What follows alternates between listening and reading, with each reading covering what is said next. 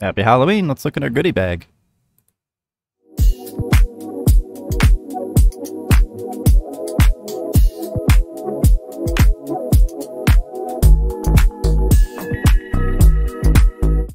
Hello, welcome back. This is another episode of the $500 Rags to Riches 5-year account challenge. And let me just get my face out of the way.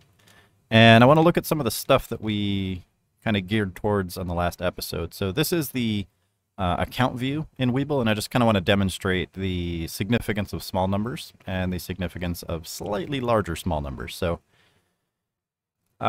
first and foremost, we got our dividend payment from Clip, KLIP. It's a Chinese ETF. It was paid out on Halloween, so yesterday, and it was only for 6 shares. I thought I was in before the ex-div date, so I didn't get the full 12 share price, but it's okay, right? Because I still I still locked up my money in the investment side. So next payment, I'll just get twice this amount.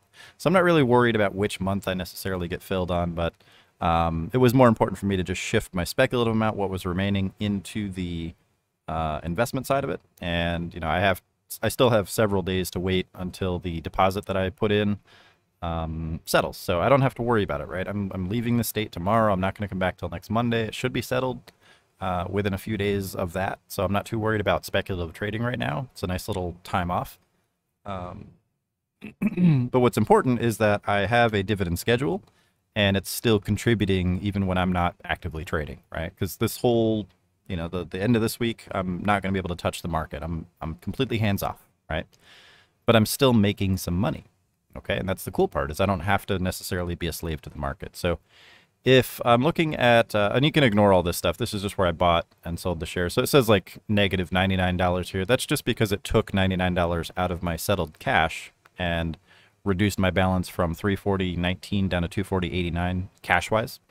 And I just used that money to buy shares. It doesn't mean that I lost money on the position or anything like that. So I'm not too worried about seeing these little red numbers here. This is just saying that I bought shares. So over here, if we just go left to right here, you can see this is the account value. This is my day's P&L. Again, I haven't traded anything. It's just the natural movement of price. I'm not concerned with these small moves. In this case, it just happens to be up a little bit. Some days it's down a little bit. It doesn't really matter because I'm not locking in these unrealized profits or losses just yet. So cash balance here is 505.29. Now, this is not settled yet. It still has to go through the bank and it has to clear and all that good stuff. So it's not going to show up in my settled cash yet. Now, I could use this money to buy and sell and speculative trade early, but I don't want to, right? I'd rather just have it in my settled cash so I can see it. That way there's no pressure for me to, you know, keep track of how much I, you know, may or may not be able to use, and it won't show up negative numbers here in my unsettled cash and all that good stuff. So I'll just wait for it to settle. There's no rush. This is just some overall position P&L on the account over the past, I don't know, year or so. There's just some stuff that I traded, nothing really significant. Now this cumulative P&L, this is what I'm interested in. The account value obviously is going to go up or down, right? But the cumulative P&L over the last 5 days, you can change it to a month, 3 months, 6 months, whatever. This shows the progress that I've made over a short time, right? So consider this like a moving average, all right? So in this case, for the last 5 days, the cumulative P&L that's realized and unrealized is $8.94. Sorry. And half of that is this dividend payment from Clip, okay? So that brought my settled cash balance from $1.11. Because remember, I put the entirety of my speculative amount, which was the remaining portion of the $500 contribution that I just put in, up to $5.29. Now, some people might say, oh, that sucks. You know, it's a $1,700 account. I don't care about $5. But this is $5 or $4, I'm sorry, that I get every single month. And when you add that up, you know, along with all the other positions that you're collecting dividends on, and then you compound that over 5 years, it matters. So I'm not ever going to take $4 or $8 or $6 or anything like that for granted, because this is my passive income. I'm taking the profits that I've already made and I'm buying these shares, and they're just going out and making more money for me without me ever having to re-expose them to risk. So I'm okay with these smaller payments. I know a lot of people kind of crap on it, but it really, really, really adds up if you just set everything up the right way and just let the system work. You don't really need to do anything super crazy to get that to speed up over time, especially if you're adding profits from your speculative trading into the mix. Okay, and then over here, we've just got a graphical representation of each calendar day's P&L. So for this week, so far, I've been profitable. overall. And you can see that that's what this number here is. So Monday, it was down $4.58. There was some drawdown with Johnson & Johnson. That's one of the biggest positions I have. And then Tuesday, we went up. Okay, so we made a profit on that day by 3 times that amount. And then today we're up 0.45 cents or $1.04 or something. This doesn't always update at the same time. So we're doing okay, right? We don't really have to worry about trying to trade and getting in and out. Overall, it's just going up, and we don't really have to worry too much about it, right? That's the whole purpose of this, is just to get that curve established and to let the price kind of ramp up over time. So, and you can see the account is 1732.55, and that involves, or I'm sorry, that includes the losses that I've taken. So I've taken some smaller losses, and I'm okay with that as well because I get those back at tax time. So I don't have to worry too much about, you know, I have to win every single trade and all that good stuff. It's so much less stressful just to understand that as long as I don't jump back into that position and sacrifice it through a wash sale, I get that money back. I get 100% of it back on my taxes, me personally, if I'm keeping the unrealized P&L below $3,000. And if, you know, if I go over that, I just get it back on subsequent years. So there's a lot of comfort in knowing that I can literally just throw the same dollar into the market until it becomes a winner. And then once it becomes a winner, I throw it into the dividend side. So it takes a lot of pressure off. So let's go ahead and look at the dividend schedule here really quick. We can see that Clip, again, I really thought I was in before this. Some stocks you can buy on the ex-div date. Some days you have to buy before. So I bought on the ex-div date. So I only got paid for 6 shares. I now have 12 shares, but again, it's okay. I don't really care too much about which specific payment that I get. I just know that next month I'll get paid for 12 shares unless I can buy more with the profits. Okay. JP Morgan, JEPQ. This is the next. I kind of sorted these by pay date. So this one I have some shares as well. The ex-div date was October 2nd. I'm sorry, the next one, the next date should be in the next couple days, next day or two. Should be the ex-div date, and I already bought my shares for this ahead of time. So I'll get, let's look at the positions here. So JEPQ, I have 5 shares, okay? And that means that I'll get 5 times whatever their cash amount is. It's probably around 40 cents. So I'll get another $2 for them, ideally on or around November 5th, because it's a monthly. You know, so that adds up. Okay, I don't have to worry too much about that. Monthly here, again, in the middle of November, we should get the roughly 55 to 60 cents. Now this one's kind of all over the place, but Tesla is pretty nice. I got 11 shares, so that's probably another $5 or $6, right? So far we're up to, I don't know, like 12 bucks so far. And again, it doesn't seem like a lot, but that's 1% of my portfolio right there, just for doing nothing every month. All right, so 1% compounded over 5 years monthly is pretty nice. And then here, this one I already got. So the O position here, I got 3 shares for a total investment of $142.80. You know, with some small drawdown. It's 3.78% drawdown. I'm okay with that. So I'll get 3 times, you know, 25 cents, whatever. So 75 cents I'll get. And again, this is monthly, so I'm not too worried about it.